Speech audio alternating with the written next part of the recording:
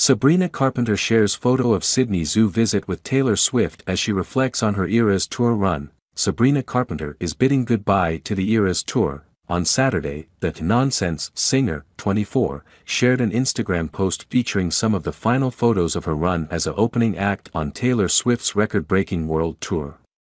One photo showed Carpenter and Swift, 34, visiting the Sydney Zoo together in Australia.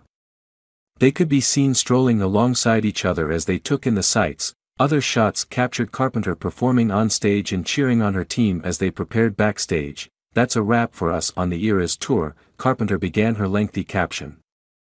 "Sitting at home reflecting on what a whirlwind this was and how very honored I feel to have been part of it.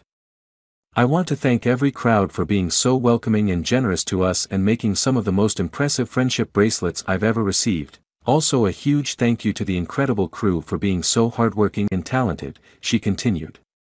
"And the most thank yous I've ever thank you to Taylor." She concluded her post with a heartfelt message for Swift herself. "I feel so lucky to witness the magic that is you and this tour," she wrote to the 14-time Grammy winner. "There is truly no one like you and there never will be. I love you with all my heart and I will cherish this Sabrina era, and all the eras, till the end of time." Swift first revealed that the Disney Channel alum would be joining her as an opening act for the Eras Tour in June 2023. Carpenter was announced as an opener for her international dates in Mexico, Argentina and Brazil, and Australia and Singapore were added in a later announcement. Since then, the two singers have seemingly become even closer since touring together.